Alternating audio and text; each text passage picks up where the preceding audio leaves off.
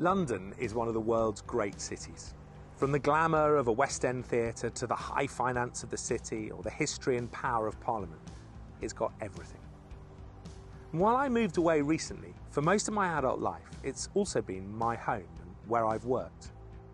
I'm David Ingall, founder and ministry director of Burning Hearts, and I love London, and I've benefited and enjoyed being part of it. But I think I've also picked up some of its weaknesses, particularly around the stress, busyness and intensity of London life. Something which I think is also a weakness of our generation more generally. I realised that for me one day as I was leading a service in my old church.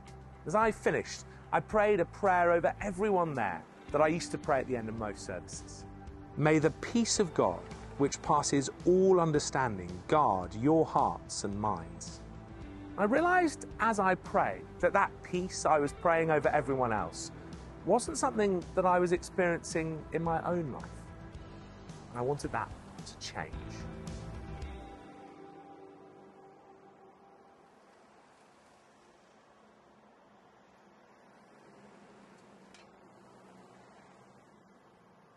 Sadly, my issues and struggles in not experiencing God's peace are all too common.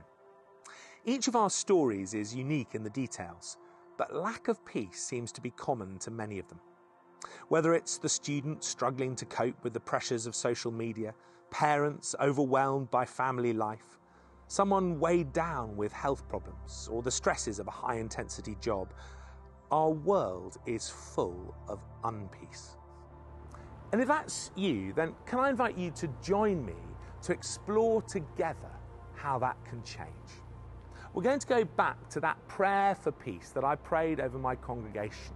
And like many of the best prayers, it comes from the Bible. And a promise in Philippians. And the peace of God, which transcends or passes all understanding, will guard your hearts and your minds in Christ Jesus. Exploring those words and the things Paul says around them has been transformative for me. My understanding and experience of peace has really changed. So in this series, we're going to take a deep dive into Philippians 4:4-9 and what it shows us about peace. The first thing that strikes me, though, is a problem.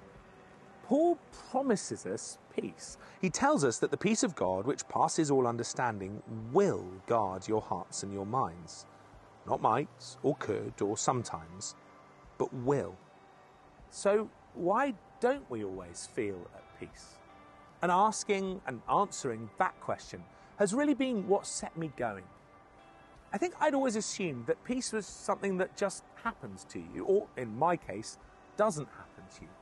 I thought that God would give me his peace regardless of what I did. And yet he hadn't. So I went back to the promise and asked, why not? Is there something here that I've missed? And I realised that there was. The first word of the promise, a word we usually miss or skip over. And the peace of God, which passes all understanding, will guard your hearts and minds in Christ Jesus. I'd always read the promise on its own, as a sort of standalone gift. But suddenly I realised that it isn't. The promise flows out of what Paul has just been saying. If we do that, then peace will follow. Peace isn't something that just happens. It's something we can go after, something we need to go after. Which is why I've not called this series Experiencing Peace, but Pursuing Peace. It's proactive. And so we ask, what comes before the and? And the answer is a series of instructions and commands. Now, our generation can often bristle at commands and being told, do this or do that. But God's instructions to us are never given to restrict or burden us, but to help us. And that's particularly clear in these verses. Rejoice in the Lord always. I will say it again, rejoice. Let your gentleness be evident to all. The Lord is near. Do not be anxious about anything, but in every situation, by prayer and petition, with thanksgiving, present your requests to God. And the peace of God, which passes all understanding, will guard your hearts and your minds in Christ Jesus. There's a whole bunch of things that Paul is telling us to do in these verses. Rejoice, be gentle, don't be anxious, give thanks, pray. They're like a recipe for peace, in which all of the commands come together in this promise of peace. It is like following a recipe. You can obviously choose to ignore the instructions if you want, but you won't get the results at the end if you do. And Paul is telling us that each of these instructions is a key ingredient in the recipe for God's peace.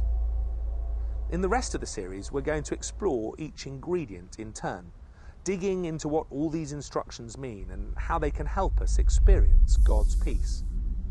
Our list isn't exhaustive though, and there are lots of other helpful resources for pursuing peace which we find elsewhere in the Bible, including in the very next verse, which we will also look at, and which ends with the promise that if we follow its advice, the God of peace will be with you. For now though, I want to ask what this all means for us, and look more closely at the promise that the peace of God, which transcends all understanding, will guard your hearts and your minds in Christ Jesus. Starting by saying how much difference this has made in my life. In recent years, I really have experienced God's peace in a fresh and deeper way. Even though they've been busy and tumultuous years, I've moved job, become a dad for the first time, and like all of us, walked through pandemic and lockdown. It's not been simple. And yet I have known God's peace. I've a way to go still, but this is now my experience and testimony in a way it wasn't before. And I think it's significant that my experience of peace has come in the midst of busyness or even adversity. Because when we think of peace, we tend to think of ways in which we can escape from the stresses and strains of ordinary life, where we can just unwind and forget about the busyness and pressures of our daily life. Or we use guides and techniques to try and clear our minds and switch off for some downtime. And there is something in that. Scripture talks a lot about Sabbath and experiencing God's rest, but not as a way of escaping the troubles of life, but as part of the rhythms and patterns for what it looks like to flourish more widely. And here, Paul doesn't promise that the peace of God will keep us from the pressures and struggles of life, but that it will sustain us in the midst of them. The peace of God will guard your hearts and minds in Christ Jesus.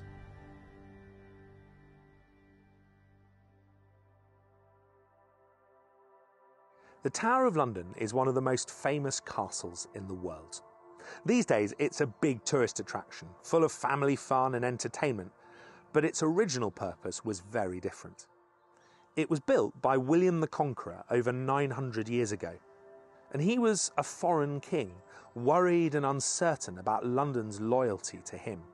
And the tower was built as a fortress to guard and protect him in the midst of a potentially hostile city and population. And I think that's a beautiful illustration of what Paul is talking about here. The peace of God is like a fortress that guards and protects our hearts and minds, not just when we're on holiday or life's easy, but also when it's tough and we're in the midst of the stress and struggles of life. That was certainly Paul's own experience. Just a few verses later, he tells us, "I have learned the secret of being content in any and every situation, whether well-fed or hungry, whether living in plenty or in want. I can do all this through him who gives me strength." That's a pretty big thing to say at the best of times. But for Paul, this wasn't the best of times. As well as a famous castle, the Tower was historically one of England's most feared and notorious jails and places of execution. And when I look at its walls and gates with that in mind, and think about all those imprisoned inside over the years, it's a sobering and unsettling thought. But also one that helps me grasp Paul's situation when he wrote this letter, because we know he was in prison at the time. In chapter 1, he describes himself as in chains for Christ. Many scholars think that this was probably his final imprisonment before his trial and execution. I don't know about you, but I think I'd find that pretty stressful. And yet Paul, in the midst of it, can describe himself as content and talk of peace. How? Well, the key to understanding that is to look at where Paul's peace comes from.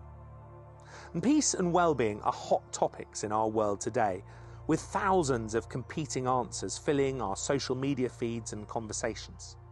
But one thing that all of them seem to have in common is the assumption that if we want to find peace, we need to look within ourselves. But Paul's solution is very different. He looks not to himself, but to God.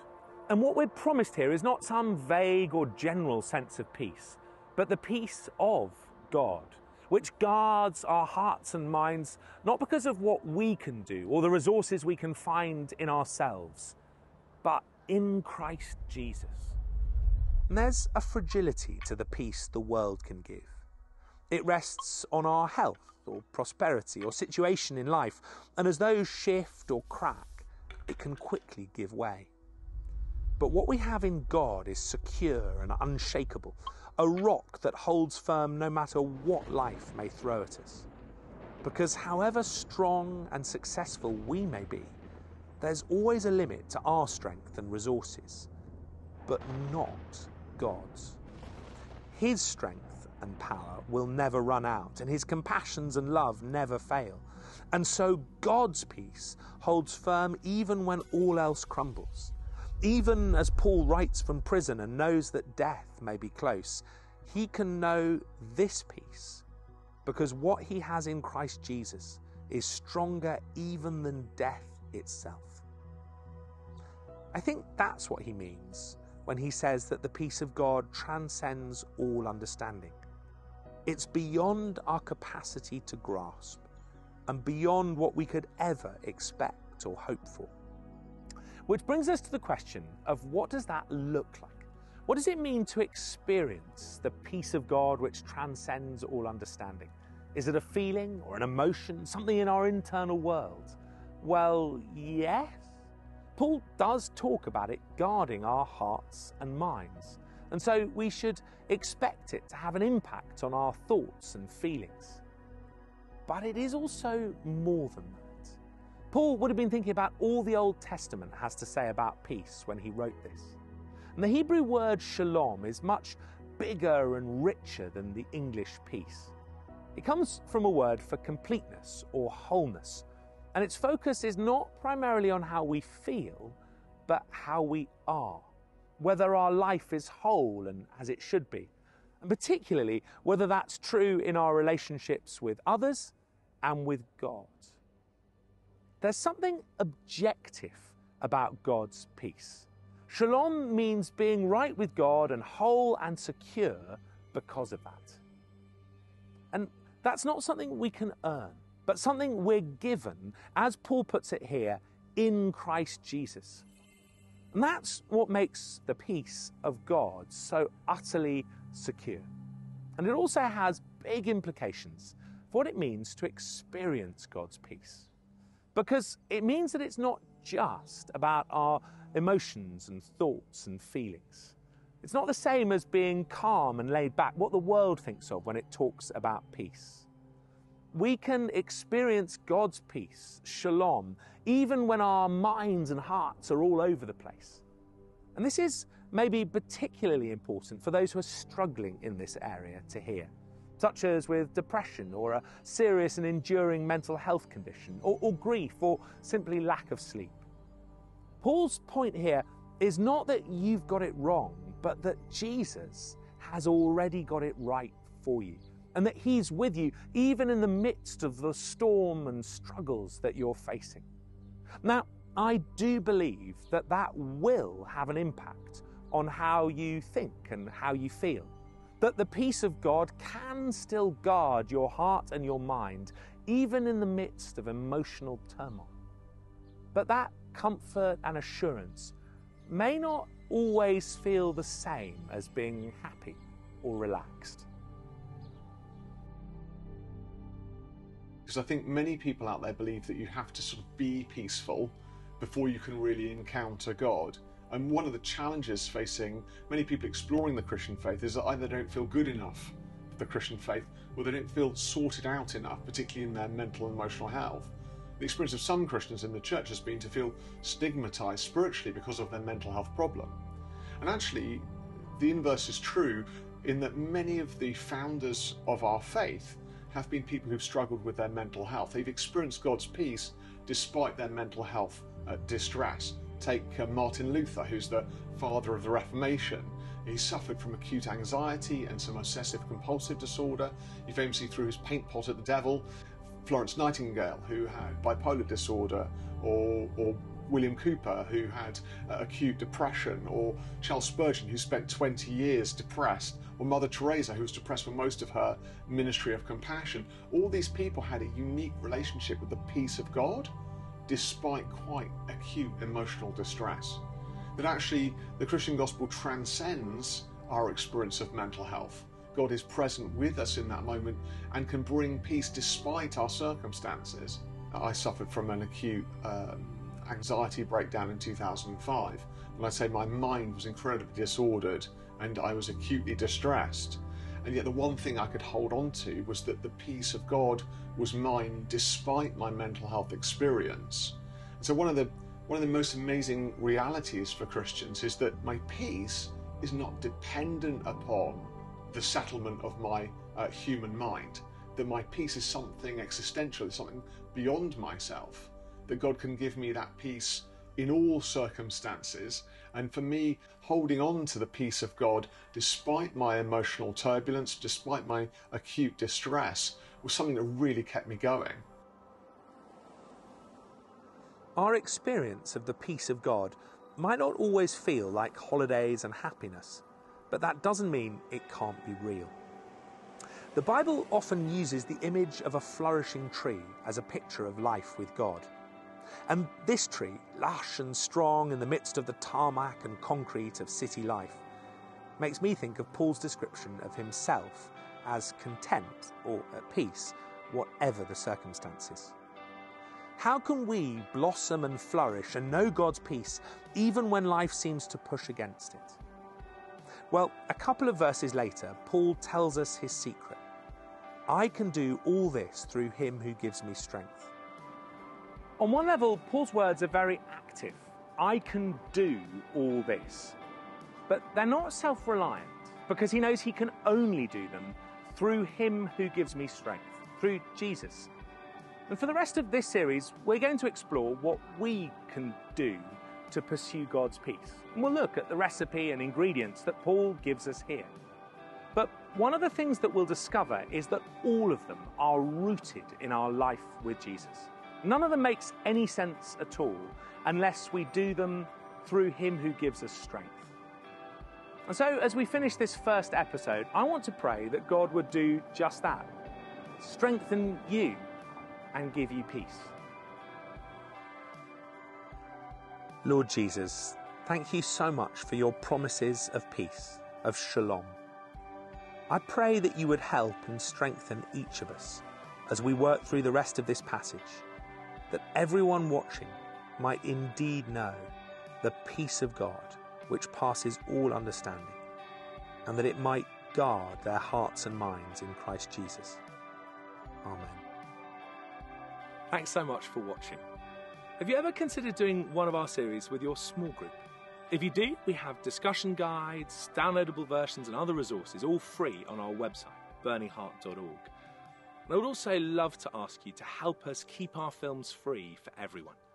Could you pay it forward and help us make our next series, either by praying or giving? Thanks so much.